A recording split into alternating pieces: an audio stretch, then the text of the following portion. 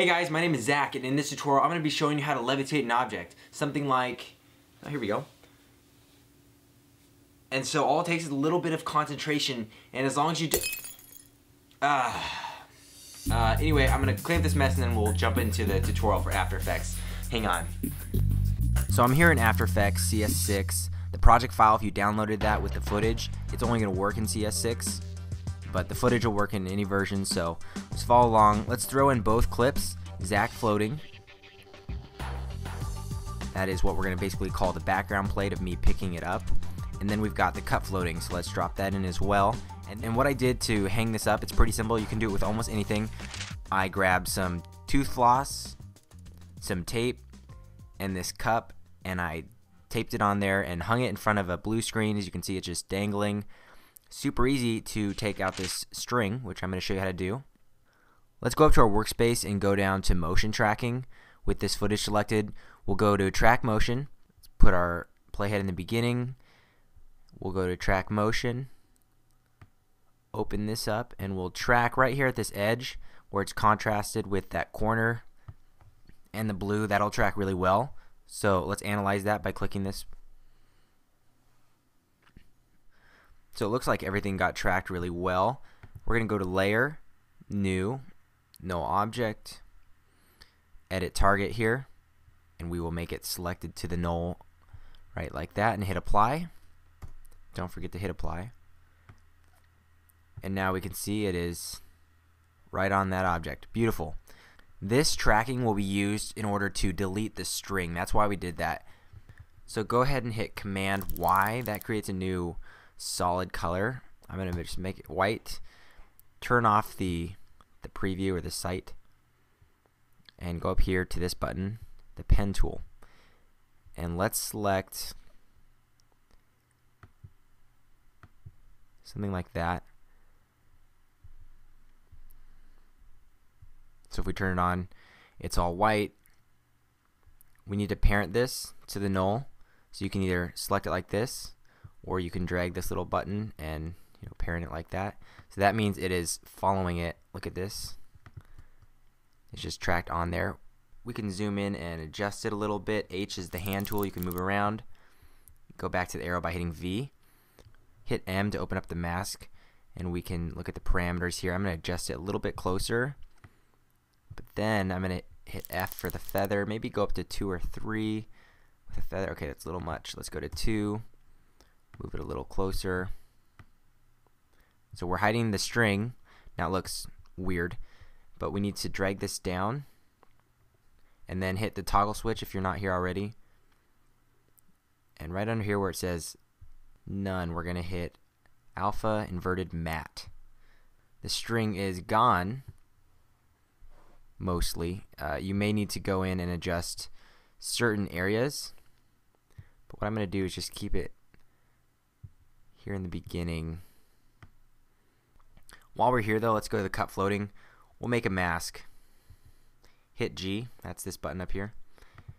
And if you hold down when you're selecting the mask, you can create a round. There we go. We'll change our workspace to all panels. We'll come over to our effects. We'll type in key light, or just key will do it. Key light 1.2. Drag this onto our cup. So let's change our color here with the eyedropper. We'll select this blue. Looks like we got a decent key here. Screen gain, I usually bump this up to about 120, so let's try that.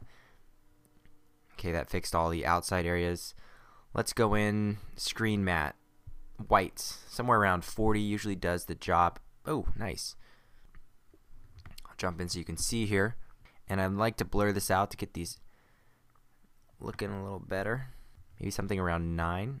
Okay, so that fixed our edges with that little bit of blur. And I can pull in the screen shrink. That removes a little bit more of that black around the edges that was unnatural.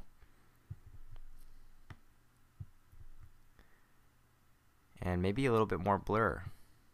Now before you do any scaling, these need to be together. So let's select them. We'll make a pre-comp. I just right clicked, pre-comp. I'll call this cup. Now with this cup, hit S. This is the scale. So now we can adjust everything all nice and neat. If we didn't do that before, the string would be all messed up. So make sure you pre-comp it. and that size will do. And by the way, when I shot this, you need to make sure of this. Shoot it in the same lighting. So I shot this right before with the keyed element, and then I shot myself in the same position. That way, if your object has different lighting, it's not going to even work at all. We're going to do a little bit of compositing now, and that's to make the element look real, like it's in the shot. First of all, my hand is blurred out at this point, and that's because of the focus of the lens. And the cup is very in focus, so that is the first thing eyes pick up usually is the blur. So let's go to blur, and you could either add a little bit of noise and blur. I'm just going to see if I can fake it with the blur. I'll go with a Gaussian. And we're going to blur it out just a little bit, not like crazy, enough to sell it in the shot. So I'm 2.5, 2.6, that's good. Next up, let's select one more filter while we're at it. We'll add levels. This is to the cup, and we're going to pull the mids just up a little tiny bit. Okay, that'll be better. Now let's go ahead and keyframe this thing up. Hold down P, or just click it, and that'll open up our position editor. I just created a keyframe by clicking this. You can see right here. Now that's the first keyframe. It's out of the screen. I moved it down. And let's scrub forward and find the place. I'm going to turn this on quarter quality so that I can quickly render. This is where my hand kind of stops near the top. So let's drag it up there. We created another keyframe. And what we're going to do is make these keyframe interpolations. By right clicking, you can get here spatial interpolations to linear. And then what we're going to do is right click and then go to keyframe assistant and make them easy ease. So this way it kind of eases into that spot. If you want to make any adjustments along the way, maybe this needs to be a little closer at this point, you can do that. It'll create a new keyframe, which you can also adjust. So it's kind of trial and error. You're animating this and moving it back and forth. I'm trying to keep it probably about 6 or 7 inches from my hand, so just keep that distance with it. Creating keyframes every once in a while, that's up to you. You can see right here my hand kind of drops down a little quicker, more abruptly, so I'm going to move it over. And right before it falls out of my hand, we need to create a keyframe. Probably right here, and we'll have it drop, drag it off the screen. Now I'll have to do some adjustments with these keyframes, but let's see what the rough looks like.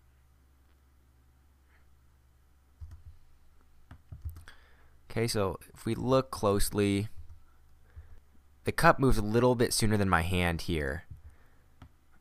Looks like what we need to do is select all of these and move them over just a tiny bit. I don't think we need this one. Let's delete that one there. So we get something like that. Now let's go ahead and select those. Open up our graph editor for the keyframes. One thing you want to do is make this last fall look like gravity, so that it starts to fall and it gets faster as it hits the, what they call in physics, the maximum velocity speed. I think that's right. So you grab this little handle here and you pull it out, so you get a nice curve, and then it speeds up as it goes closer to the ground. So you get something like this. That's a little slow, so we need to bring this closer. And to get that blur on there, I added this motion blur. You just check this and then check that box. So to turn it on, it's like that. And then one thing I want to do, let's go back to the main editor. I'm going to select these two and move them together because I think it needs to be timed like the fall happens a little sooner. So we look at my eyes, match it up when my eyes hit the ground. That's when that probably hit the ground. Let's take a look at the animation we have.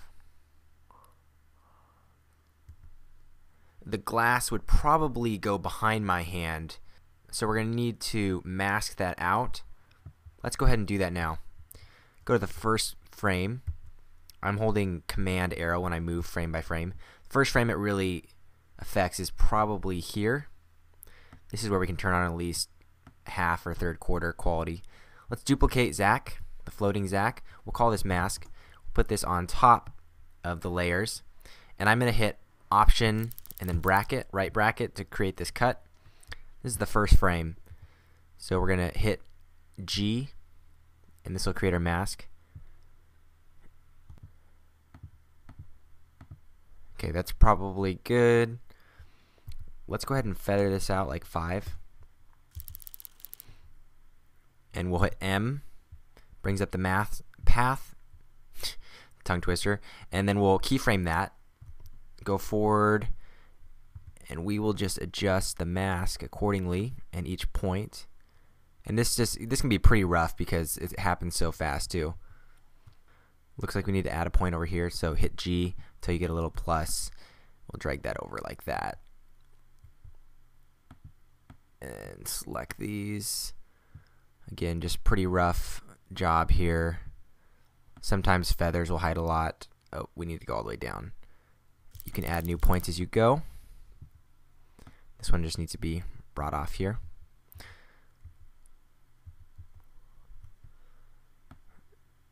That would go behind the arm.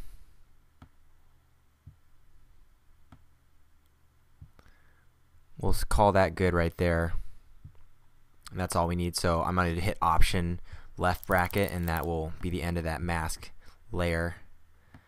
As you can see, the feather, if we hit F, maybe we can go up to 10 or something. That'll smoothen that out.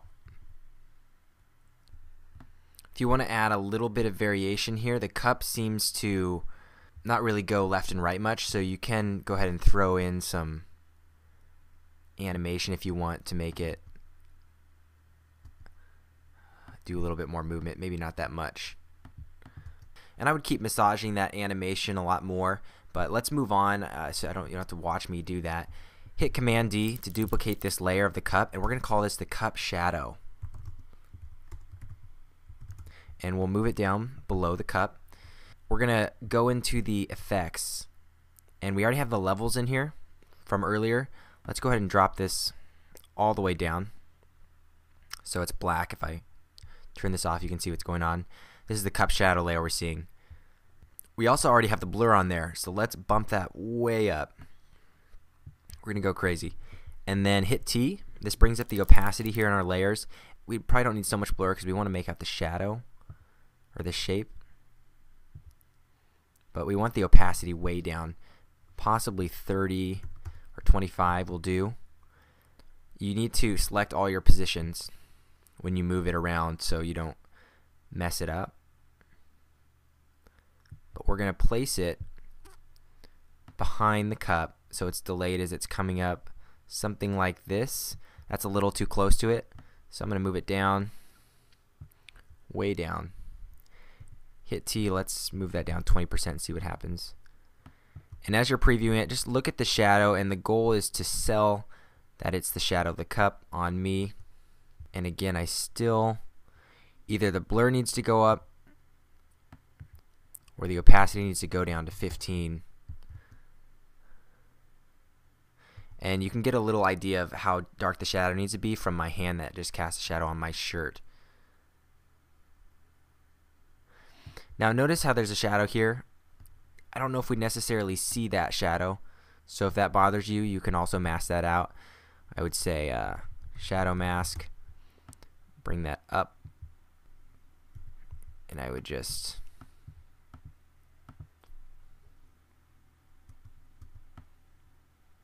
start that here, Option right bracket, and then definitely add a feather on there. And then I'm just going to get rid of it there.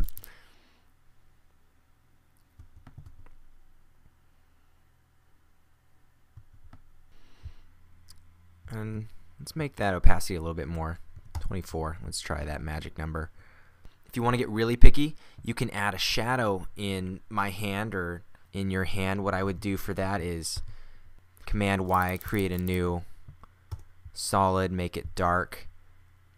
Let's turn this off. Let's go up to our ellipse tool.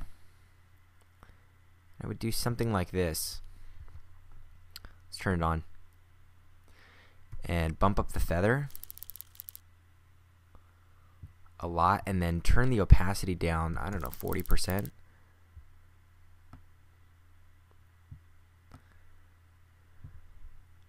Maybe not so much feather. 30. can go back to the opacity, make that lower. It's just a very subtle thing. And then what you'll do is hit P for position and keyframe it.